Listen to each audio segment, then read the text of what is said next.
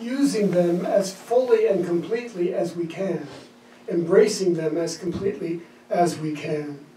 And today we're on the second principle. My essence is of God, and therefore I am inherently good. This is certainly the principle that brought me to unity. When I heard Eric Butterworth in New York speaking on Easter Sunday and talking about the Christ as innate in all of us, and I had never ever heard that before. Raised Catholic, and they never told me that. They never said that. So it means a lot to me because it was so shocking. It was so surprising. It is what really defines unity in a way, is our insistence on the divinity of every person. You've heard me quote before my favorite Franciscan theologian, Richard Rohr, and he wrote this week, as a matter of fact. Like knows like. All awareness, enlightenment, aliveness, and transformation begins with recognizing that your own eternal DNA is both divine and unearned. Only then are you ready to see it everywhere else, too. Soul recognizes soul. So this principle is really the doorway into the other three principles that we'll be looking at in weeks to come. Because you can't begin to work with principle if you don't accept yourself as divine. That's simply a basic truth. You can't pray creatively if you don't think you have the right to do that. If you're still slipping into beseeching prayer, hoping that a God out there will make a difference. It's very easy to do, isn't it? But we pray differently, and we'll be talking about that in a couple of weeks. Our understanding of the second principle has grown dramatically, even in our time in unity. You can see if you look at the large board in front of me that it was expressed differently here. And even in Ellen Davenport's wonderful book, The Five Principles, which only came out, 3 years ago maybe? The emphasis is still slightly misplaced. It reads, human beings have a spark of divinity within them, the Christ Spirit within. Our very essence is of God, and therefore we are inherently good.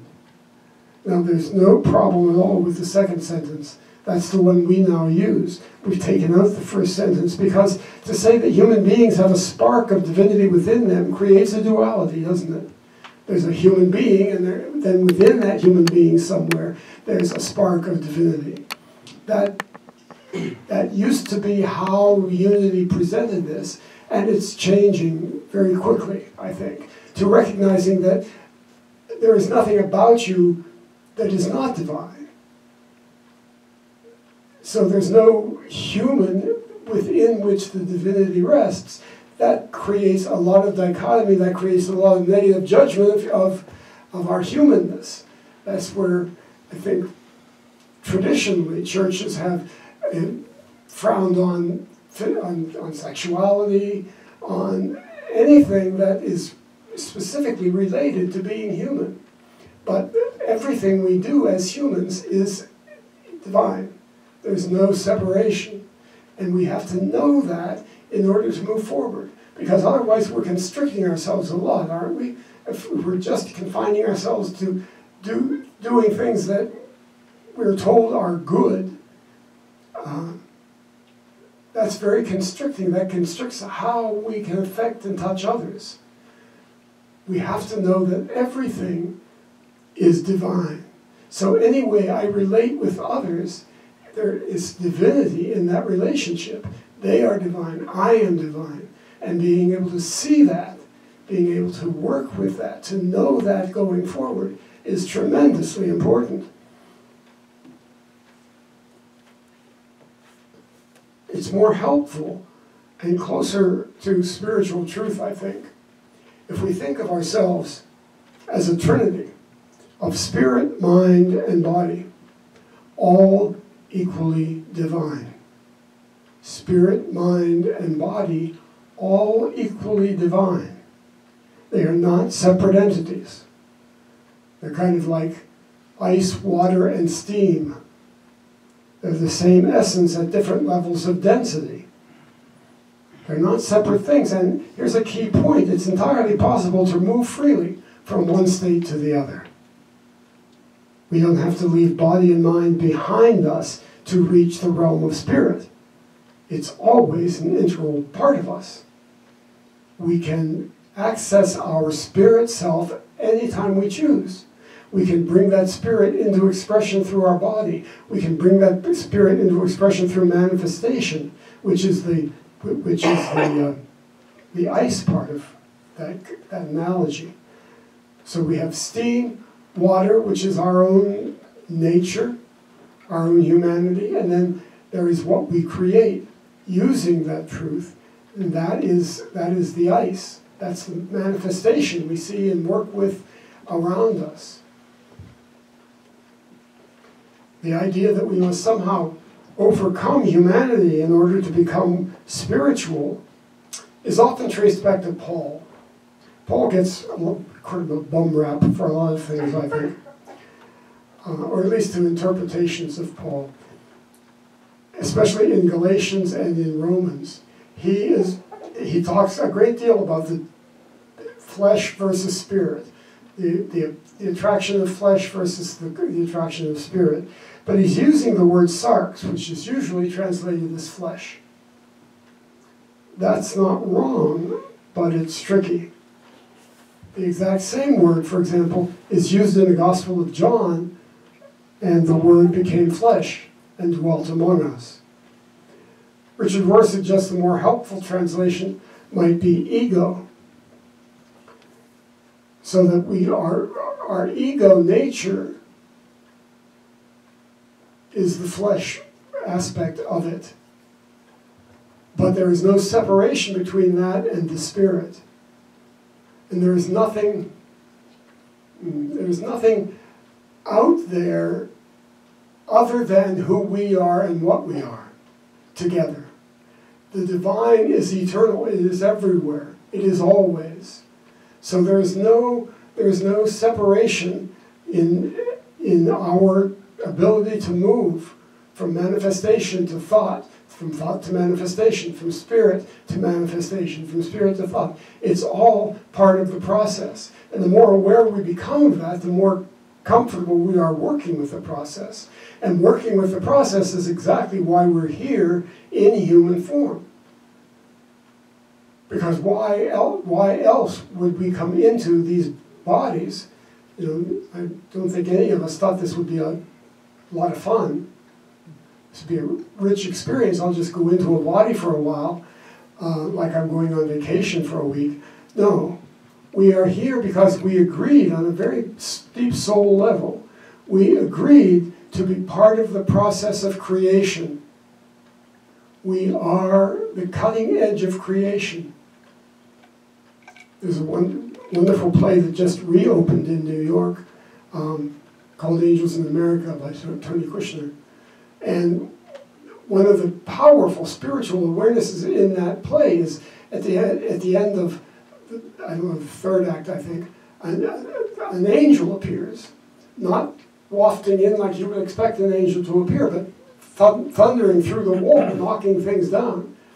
And it turns out that the angels are upset because the cutting edge of creativity is here with us, and they're feeling kind of left out.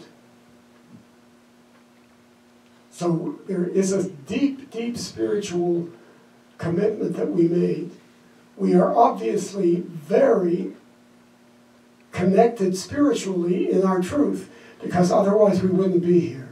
And otherwise we wouldn't, once here, have made the journey that each of us has made to come here, be here this morning, to know the truth. And I don't mean just the journey this morning. I mean the journey through a lifetime that brought you to this awareness, to a point where you are open to remembering these principles and putting them to work. But we can't put them to work in the world unless we own them ourselves. We can't affirm divinity in the world if we don't believe ourselves to be divine. It sounds like an egotistical thing to say and do, but it's not. It's the height of humility. I'm not myself, I am spirit. I am here for spiritual purpose, and I am open to learning what that purpose may be, and to seeing that it will express through my thoughts. It will express through what I make manifest, what I create in the world. And somehow, as we improve that process, as we improve the thoughts that we're holding in consciousness, and therefore improve the manifestation, that is what Jesus called the kingdom of heaven. We are creating the kingdom of heaven here, now. There's no other place, there's no place we go after we die where heaven is. Heaven is here as we create it. It's here in potential always. And it's up to us to manifest it choice by choice by choice. So our human nature is the water of steam, water, ice. And the danger lies in believing ourselves to be trapped in our humanity instead of recognizing it as an integral part of our innate Trinity, fully as divine as spirit.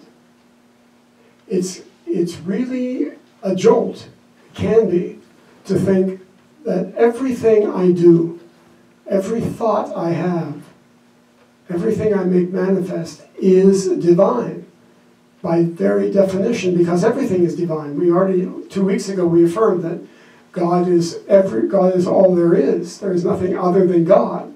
So the idea of dividing into good and evil doesn't work anymore.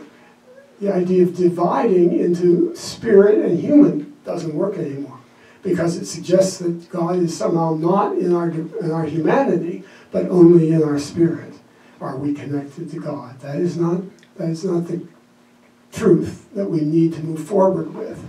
The truth is that everything about us is connected to the divine, which can be a little frightening, but it's also very exciting. It gives us the opportunity to use our humanity in wonderful ways. It gives us the opportunity to stand with a new perspective, a new spiritual perspective, and see everything in our lives in a different way, from a different angle. Like hearing I Release sung by a different voice. It's the same words, the same melody, the same message. It's just there's an interesting shift. There's an interesting shift in perspective. We can do that all the time. When you find yourself, I don't know, facing a really serious problem and trying to solve it from your human nature, which is what we always do, it's important to step back to spirit, to the realm of spirit you are, and say, show me how to see this. Show me the good. I've said so often that is the only affirmation we really need.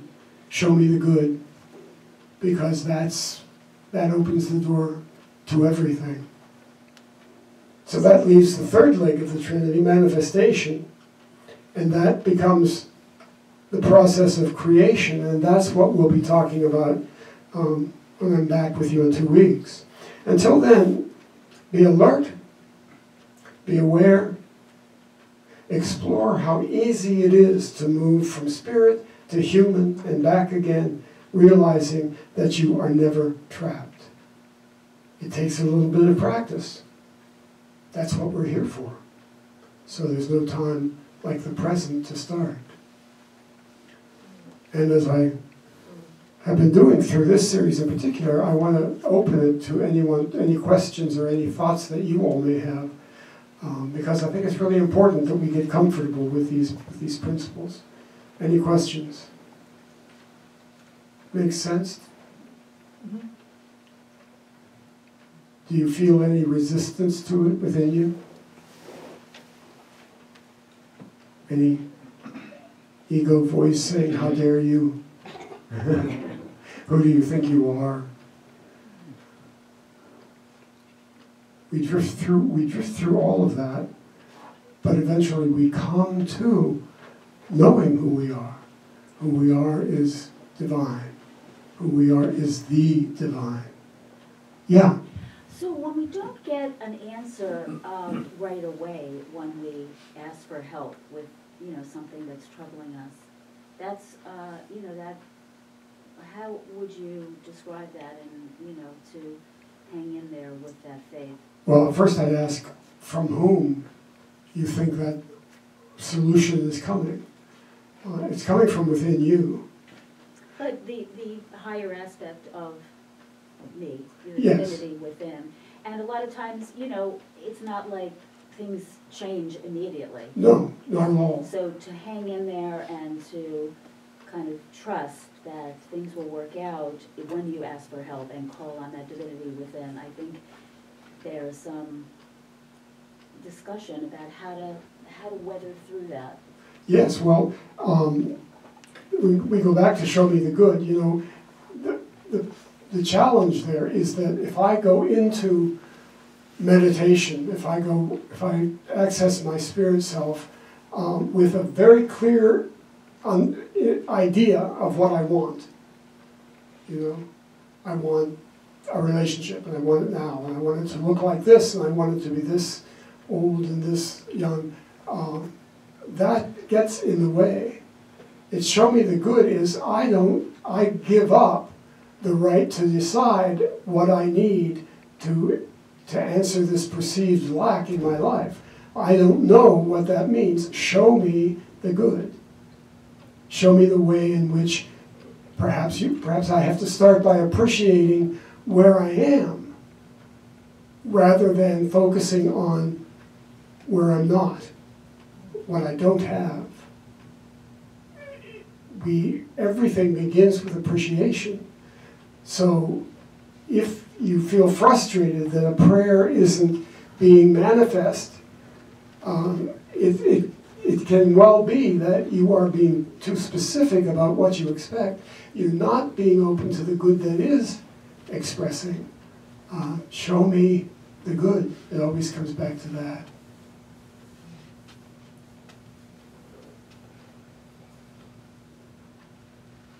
Yes, David.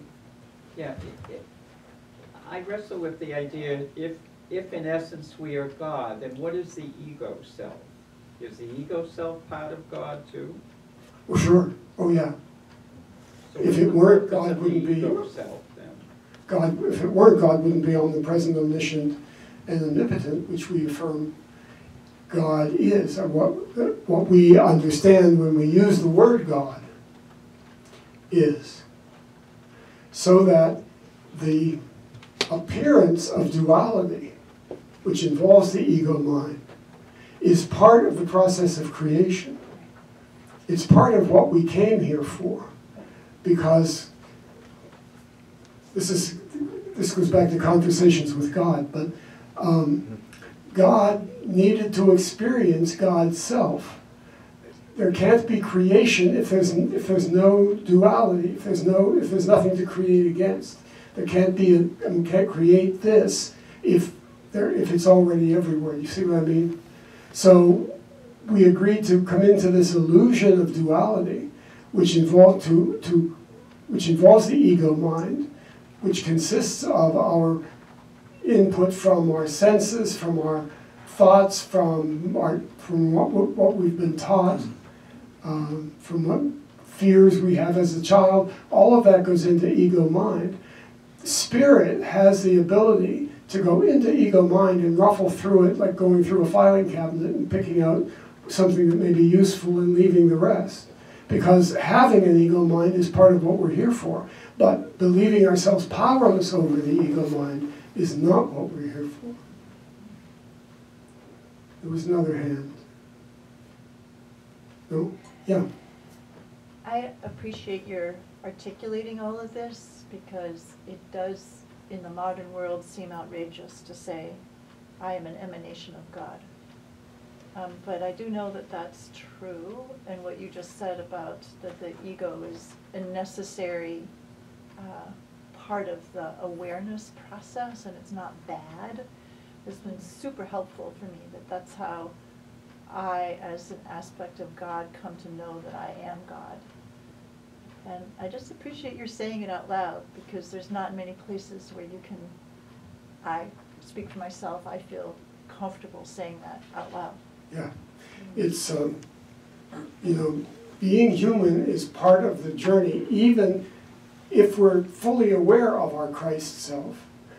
Somebody asked me this week, I answer Bible questions on the Unity website, and somebody asked me about Jesus healing the man who was beset by demons by sending the demons into pigs, and then the pigs ran into the water and drowned themselves. And the question was, how can Jesus do that to pigs? If he loves the lilies of the field, what is it with pigs? And the only answer I could come up with is Jesus made mistakes too. Jesus was human before he became aware of his Christ self, and he didn't stop being human when he was baptized and became aware of who he truly was. He didn't let go. You can see also in the fig tree outside Jerusalem that he curses because it doesn't have any figs and he's hungry. And Mark, in particular, makes a point of saying it was not the season for figs. It was not the fault of the poor tree. The tree was just doing tree stuff. Jesus can allow his humanity to express too. What's important is that he didn't say, don't ever tell anybody I did that, or don't write that down. He said, okay, let's look at the truth of this. I told you that we have power over, that's when he does his famous move the mountain analogy. If you tell that mountain to move and have total faith and do not doubt, that mountain will move. So he turned it into a lesson for himself and to share with others. And that's, I think, what we all do at our best when we're working with ego mind.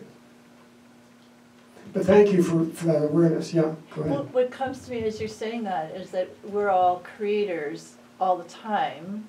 When we're in ego, we're just not aware of it. And so we're like loose cannons creating all sorts of wacko things that we then think are attacking us, but we don't realize we're actually doing that. And as we become more aware and more in our Christ, which is love, then the creations that come back at us are more loving.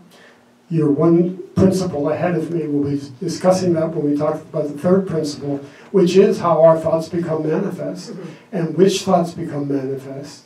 And the fact, as you said, that it's not just the thoughts I choose to manifest that become manifest. It's every thought I choose to believe that becomes manifest, whether I wanted it to or not. And as you said, it's helter-skelter until we learn how to control it a little bit, how to focus it, how to work with it. In a constructive, creative way. Yeah. Can you explain Jesus' questioning of the going on of the world? What was his questioning of what was going on in the world? I'm not sure I understand it. Well, he did question what was going on in the world, right? I mean. Well, he made choices about what he chose to support or not. For example, there were a lot of people who wanted him to become a radical rebel and lead an armed insurrection against the Romans. That wasn't his path. He didn't judge it. He didn't judge those people who do choose that. That wasn't his path. There were other people who thought he should join the Essenes and go up into a cave somewhere and just avoid the world altogether. But that wasn't his choice either. He said you have to be in the world, but not of it. So I don't see him judging the world so much as reminding us that we agreed to be here, and we're here for spiritual reasons. And so there's no point trying to avoid it. There's no point trying to make ourselves more spiritual. We can't be more spiritual. So whether we sit in the cave on the mountaintop or whether we're out working with our hands in the city, we are creating. We are that creating energy. Does that? Yeah, I didn't see him judging the world. He was certainly very aware of the world and its implications and the choices that he was making. He was very aware. But he wasn't judging. He wasn't judging it. He was just making choices. He was making creative choices that allowed his ministry to thrive in such a way that here we are 2,000 years later talking about him and his work and his words. Okay. Well, let's turn to our music team again. I hope this is useful to you, helpful, interesting. Absolutely. And I hope you'll be here when we continue the series 2 weeks from now.